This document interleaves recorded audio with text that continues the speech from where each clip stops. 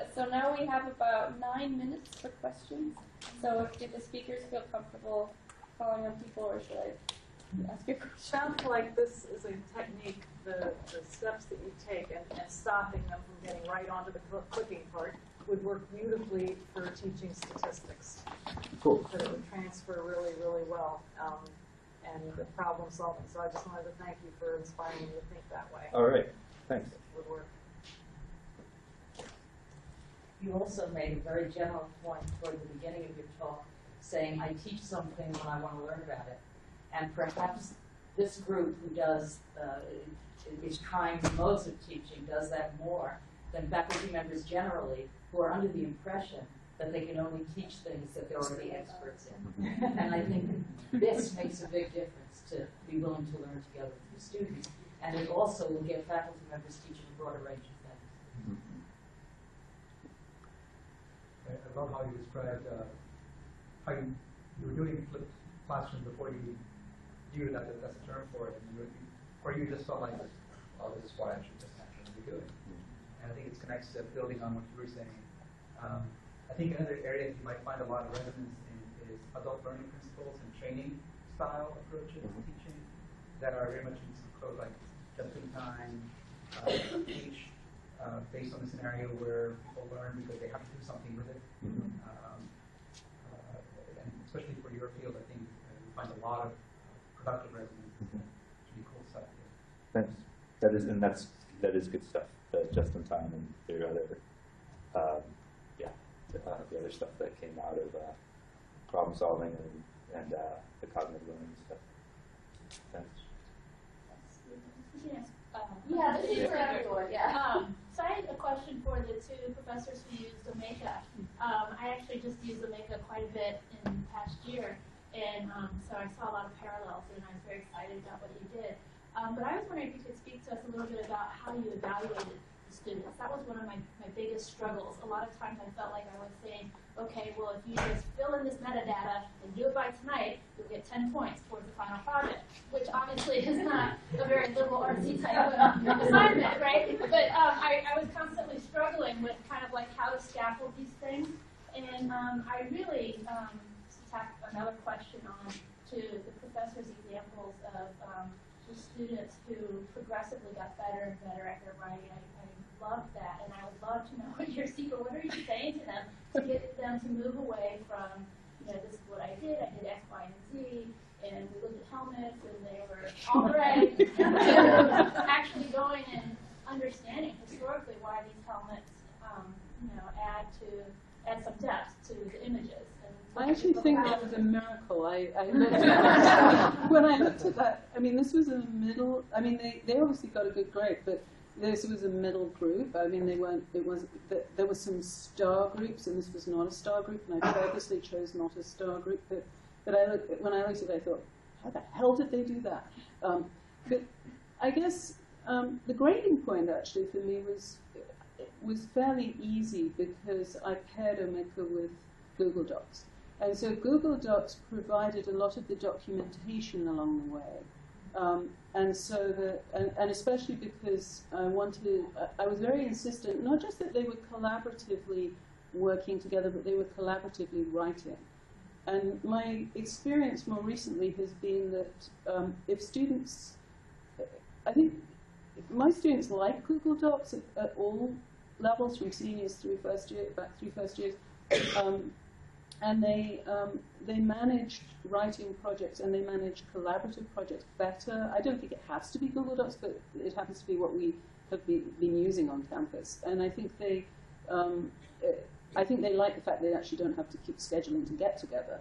But they also, I mean, they weren't just writing, they were recording research questions and all kinds of different things on Google Docs. But it also gave me a map. But also, I was very careful about them they didn't get the same grade necessarily. Those two students did not get the same grade for that exhibit. I was able to fine-tune it according to what I could see of levels of achievement, which included work which was, however hard Adriana worked with Joey could never reach the same level of writing that Adriana could in one semester. it was going to take him longer. And so, so I was able to not only reward the product, but also reward the way in which Adrienne had not only got to that level and had there were other measures, it wasn't just the quality of the writing, but she also helped. I mean, the work she put into Joey was phenomenal.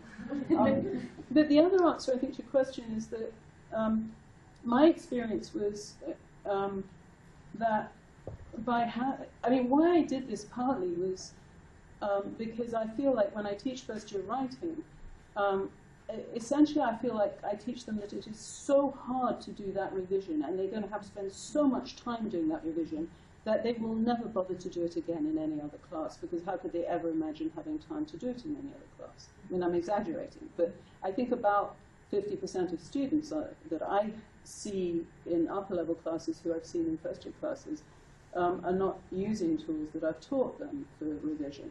What worked in this was they were working on such tiny little pieces of writing, and they were also working to the idea, both the passion of their relationship to the artifact, because they really fell in love with those posters. They're magnificent objects, and they loved them. And they also knew this was going to become public. And so their stakes were different. And so they were willing to work at revision, and revision seemed manageable to them. So I was amazed at what they were able to do. I'll just add very quickly to that the fact that it was working with objects and it had a real-world implication was definitely significant to the students, and they commented on that in their course evaluations, but also in the anonymous surveys. And the project is divided up into multiple components. The ungraded parts, you lose points if you don't do them. So for example, that student who really hated the process and refused to engage in it, part of the reason why the grade was so low was because the student didn't engage in all the ungraded components, which meant they lost 3 points every single time on the final grade. But they had an annotated bibliography that was a certain percentage, their presentation was a certain percentage, the actual MECA site was a certain percentage, and then they had to write a report that was a certain percentage, and the research log was a certain percentage.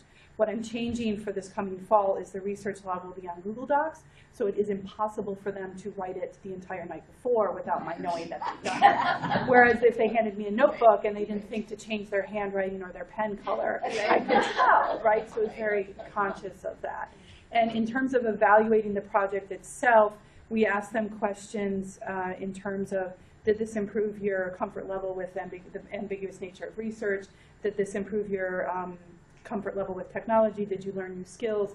Were the workshops helpful? The workshops that they said were not helpful, we then cut the next time around, because in general they just felt that they didn't need to be taught how to do podcasts because they could figure it out themselves, those types of things. And I worked with our library and information services staff to create those surveys because they had more expertise and experience with that type of surveying. What surprised me was the comments the students wrote in their course evaluations. And I will add to Jeff's point, if you are a senior faculty member, you're an educational technologist who are working with junior faculty, these kinds of projects are very risky for junior faculty. I'm not yet tenured. The fact that one student basically said it was the worst class he'd ever done and I was the worst teacher he'd ever had, even though he still speaks to me, was something I had to address in my year in self-evaluations, and that I had to explain to my senior faculty. And the way I could back it up was to show them all the other data that I had that showed that in general, not only did it meet the learning outcomes, but the student feeling of ownership and engagement was extremely high. And so that was considered to be an outlier. But it is something to keep in mind that if you're at an institution, particularly if it has a hierarchical tenure structure, which Wheaton does not have, it could be risky for junior faculty to take on these kinds of projects in some instances.